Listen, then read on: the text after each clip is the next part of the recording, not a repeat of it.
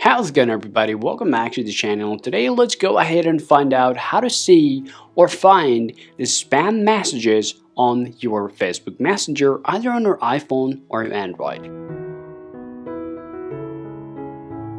Now, doing this process is super quick and super easy. Now, to find out the spam messages, the first work you want to do, just head over to your Messenger application on your device. Now, go ahead and tap on here on your profile icon.